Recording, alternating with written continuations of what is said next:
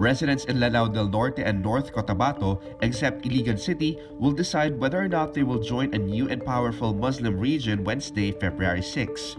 It is the final hurdle to the creation of the Bangsamoro Autonomous Region in Muslim Mindanao, or BARMM, which seeks to replace the Autonomous Region in Muslim Mindanao, ARMM. The vote follows the first voting day last January 21, which saw a majority of residents vote in favor of the Bangsamoro Organic Law, or BOL. The second vote still matters as it will ensure a larger BARMM territory.